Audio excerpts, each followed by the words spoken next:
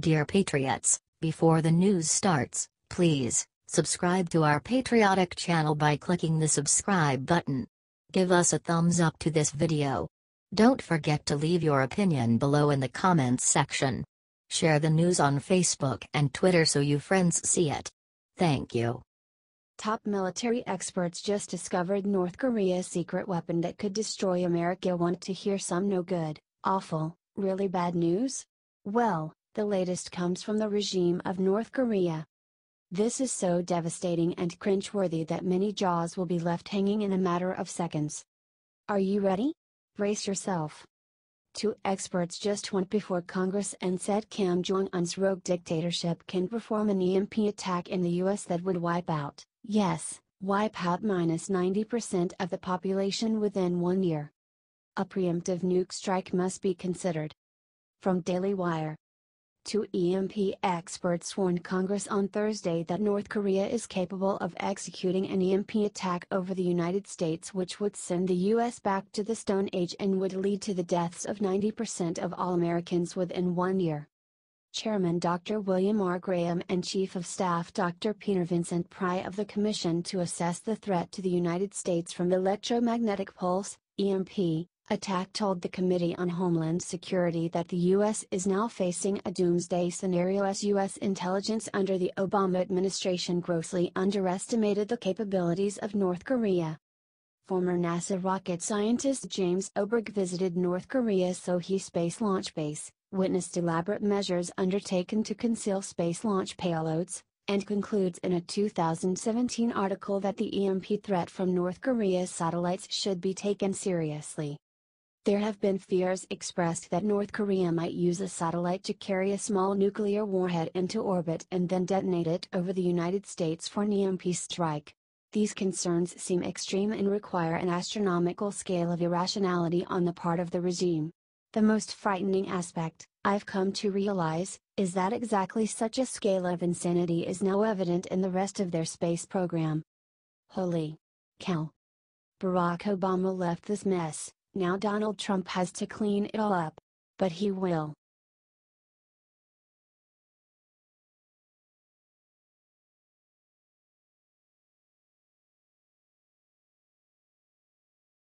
Career killer: what Robert De Niro just did to the president will make everyone stop watching him. At this point, so many of the Hollywood elite celebrities have made it clear that they do not want Trump supporters watching their movies. Now we get to add Robert De Niro to that list. De Niro, a longtime friend of sexual assaulter Harvey Weinstein, had some sort of crazy breakdown on stage during the annual Hudson River Park Gala where he started trembling about benches, then blew up on Trump. One of my pleasures will be keeping people off my bench who don't deserve a view of the park like Donald Trump. FKU, Donald Trump. It's a horror with this Now, the reason that he was talking about park benches in the first place was that the gala was thrown to celebrate them dedicating park bench to De Niro. I guess he thinks he can ban people from sitting on it? He is so wrong. In fact, I think it would be pretty funny if some Trump supporters in MAGA hats went and visited the Hudson River Park, located at 353 West Street, New York 10014, and take some pictures on De Niro's beloved bench. Oh, and while we're at it, let's quit watching his junky movies anyways. No big loss there. Help share this out and let's get back at Robert De Niro.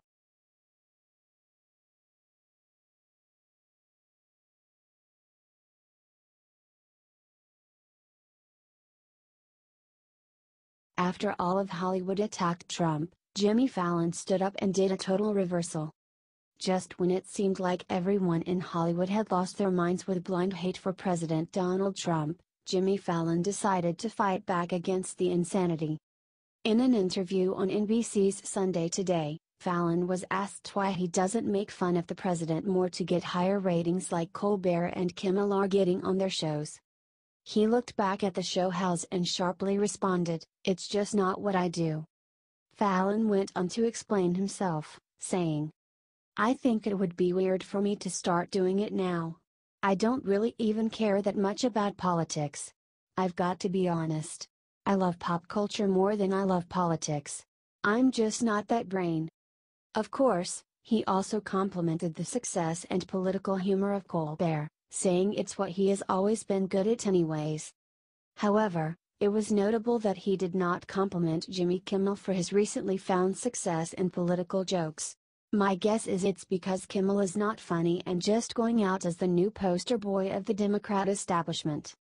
I'm just glad to see there is at least one big comedian left out there who has real jokes instead of the 24/7 Trump bashing.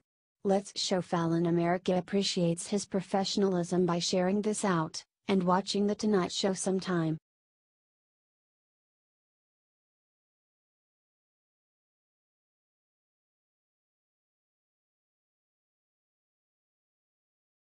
David Clark unleashes epic rant about Bill and Hillary's sexual assault scandals. David Clark knows why Hillary Clinton took 5 days to condemn her buddy Harvey Weinstein. According to the sheriff, she doesn't care. Her politics matters more to her, the reputation of her husband, to prop him up in the White House for her future political endeavors was more important to her than these victims, Clark said on Fox News this morning. She's morally bankrupt. Her ethics elevator has no bottom floor, and she will do whatever she has to do to protect herself, her image, and her reputation. Of course, the sheriff is right. Earlier this week, Clinton called Trump a sexual assaulter during an overseas interview. When asked about similar accusations against her husband, Clinton claimed that they were in the past. What hypocrisy! We're fortunate Clinton never became the first woman president. We deserve a female leader who respects women, not one who uses them. And, like Clark says, Clinton doesn't care. She only cares about herself. Comment Clintons don't care. And share if you agree with Clark. The couple is despicable as they are power hungry.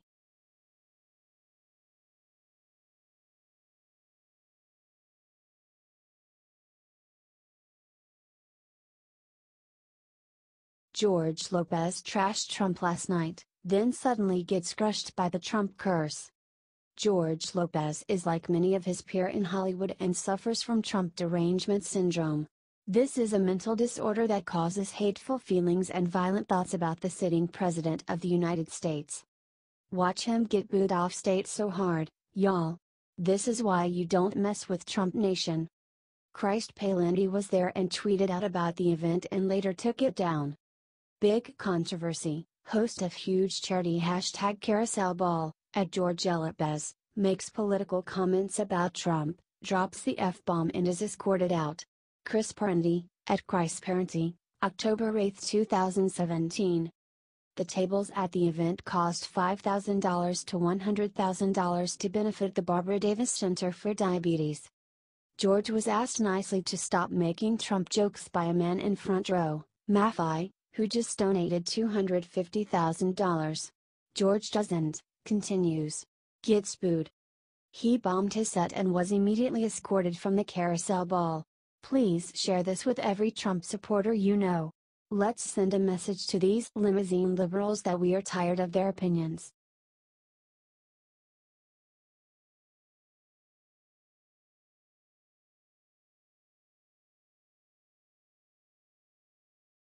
IT worked after last week protests. SNL just did something nobody thought they ever would. In case y'all were wondering if all that protesting of crappy liberal TV shows works, now we know IT does. Last week Saturday Night Live decided to not make jokes about sex offender Harvey Weinstein because they were all friends. Not anymore. Thanks to all of you folks out there, this weekend they finally broke down and attacked their boss's best friend. Now, we have the video to watch, but I wanna give y'all a heads up first. They only make fun of Weinstein for about 2 seconds, mildly, before turning their attention to you guessed it, President Trump. But wait, there is more. The show was so moved by how y'all responded to their defense of the sexual predator, they went on the attack again. They did another skit, throwing a bit more shade at Harvey Weinstein, where they had a panel of pretend actresses talking about their experiences being harassed by Weinstein and other producers. Well, at least it's a start. Still, there is no erasing the moment after last week's SNL cast party when the owner of the show, Lorne Michaels, told a reporter on camera that he would not attack Weinstein because it's a New York thing. The liberals may love to hide behind their double standards, but we can stop them. Help share this out and show everyone we can beat them at their own game.